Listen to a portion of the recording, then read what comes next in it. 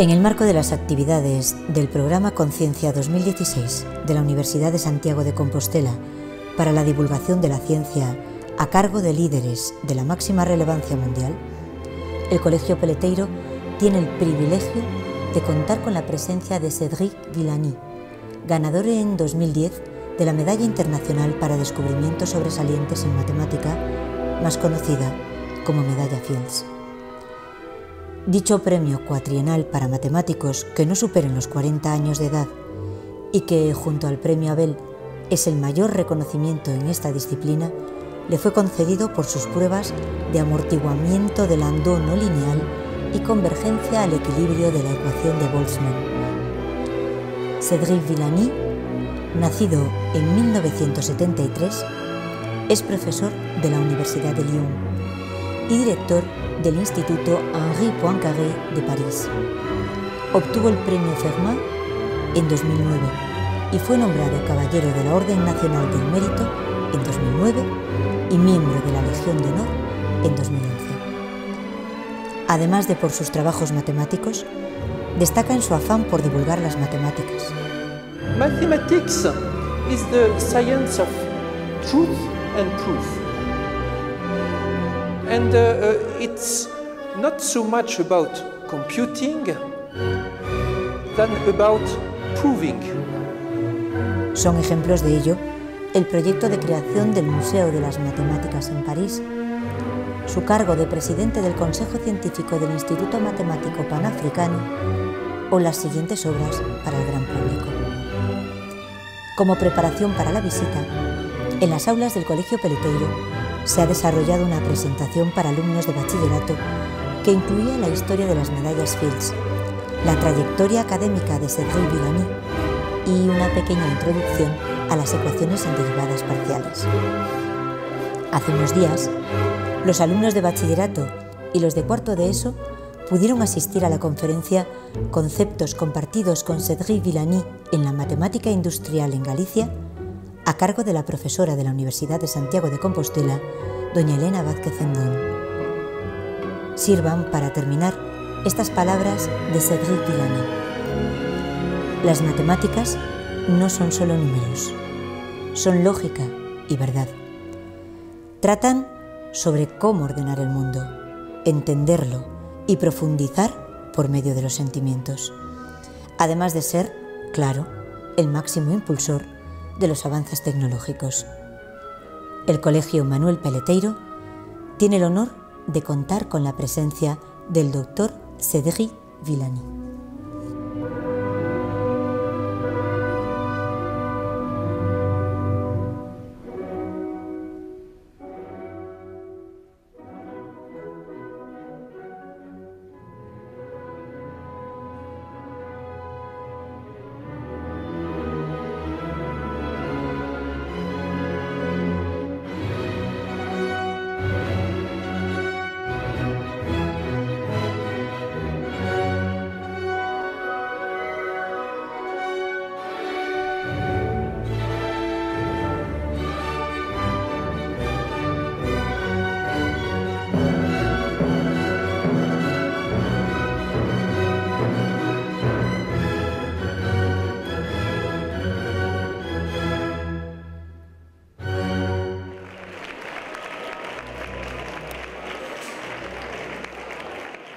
Mr. Cédric Villani, ladies and gentlemen, teachers, dear colleagues, mathematics has walked hand in hand with mankind from the beginning of times to the current technological world.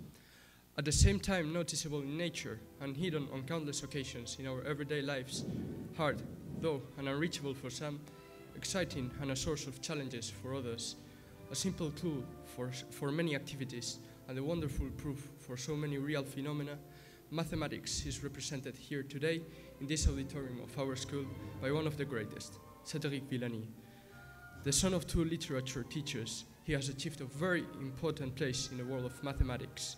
His appointment as the director of the Institute Henri Poincaré in Paris at the age of 36, receiving the Fermat Prize, and especially being one of the few winners of the Fields Medal, are a good example of this. But beyond his undisputable achievements in the field of physical mathematics, we must emphasize his involvement in the task of approaching mathematics to wider audiences through countless lectures around the world, the project of a new museum of mathematics, and the release of several non-academic books. Mr. Cédric Villani, on behalf of all the members of this institution, Colexio Peleteiro, I want to thank you for being here and for this lecture, which will certainly be exciting and will give us a new vision of mathematics and its use. Bonjour à tous, cher monsieur Villani. Nous sommes enchantés de vous accueillir dans notre établissement. Nous n'avons pas souvent l'occasion d'entrer en contact avec une personnalité du monde francophone et c'est pour nous un honneur et un plaisir de pouvoir vous rencontrer. Nous avons découvert votre parcours professionnel dans un article publié dans le livre de texte que nous utilisons en cours de français. Et les hasards, les destins ou les lois de la probabilité ont voulu que nos chemins se croisent. Nous tenons à vous remercier d'avoir accepté de partager avec nous vos connaissances. Je suis sûre que cette expérience va être très enrichissante. Merci d'être là. Okay, thank you very much for this great introduction, for the invitation, and it's a great pleasure to be able to have such a distinguished audience in which there is a potentiality for so many great accomplishments. So, today's lecture will be about certain combination of history of sciences, mathematics, physics, even biology. I will explain in the middle how it's related to my own research indirectly and try to give you some hints of the problems that mathematicians are looking at in this respect. Sun arrives in a vertical way, exactly here, that you study in physics. You can predict about the light that they radiate and so on. But we can always approximate and replace them by expressions which are almost derivatives. Put this in the computer, look what goes on, and it's an enormous field at the interface of mathematics and numerical computations to understand how to do this. I know that rock is not like wax, but 1 billion years is a very long time, to say the least, and the forces are enormous. Kelvin was no stupid guy.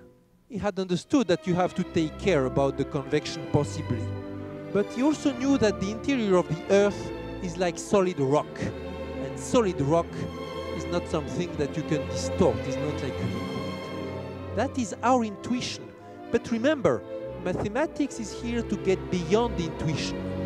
And on a time scale of 1 billion years, the rock is flowing.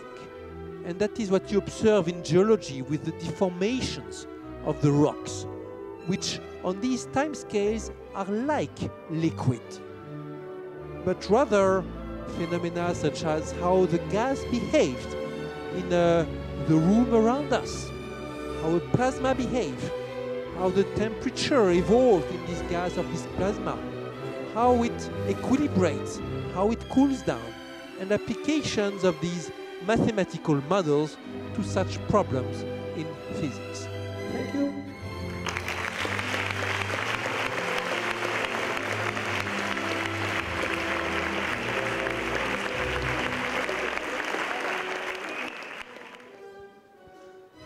From your point of view...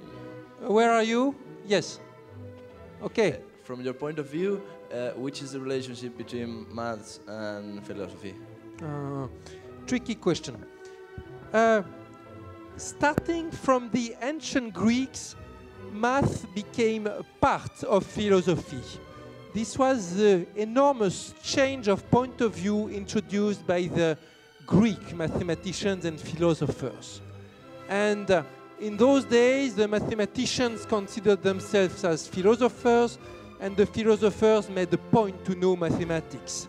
You find mathematics in Plato, you find mathematics in Aristotle. All the important philosophers in those days, for them mathematics was super important. For some time, it continued to be so, but at some point it diverged. The mathematics became so complicated that the philosophers could not be aware of the latest developments or misinterpreted it. And the mathematicians became suspicious about the philosophy. In the 19th century, some of the best scientists, physicists or mathematicians, tried to really read the philosophy of the time and to understand what is there. And most of the time they came back saying it was all nonsense, that it was stupid and so on. Like Gauss, for instance, was thinking that all the philosophy of the German philosophy of his time was meaningless. While nowadays these philosophers, these German philosophers like Kant or Hegel are considered very important in the history of philosophy. What are the problems? One problem is that first in mathematics and in philosophy the notion of proof has become quite different. In mathematics the proof is a very rigorous process. In philosophy often, thinking of a big development and giving some examples will constitute some kind of proof. Also, another thing that we can say is that in philosophy the weight of history is extremely important. So that in a philosophy course you will hear a lot about the opinion of that philosopher and that philosopher and that other philosopher. In my opinion, but I'm not a specialist, in my opinion this is the single biggest problem that there is in philosophy. The philosophy course is here to help you make your own opinion and thought, but most of the course is about explaining what other people thought. In mathematics it's kind of the contrary. Very little time is spent on history and everything is spent on the concepts. And sometimes it would be good to think a little bit more of the history. So both subjects are about understanding the world, but in their way of working and in the list of contributors, they are very different. And probably, 100 years ago, somebody like Henri Poincaré, the famous French mathematician, also was considered as an important philosopher in the philosophy of sciences. But since then, it's hard to find in the 20th century somebody that would be recognized at the same time as an important philosopher and as an important mathematician.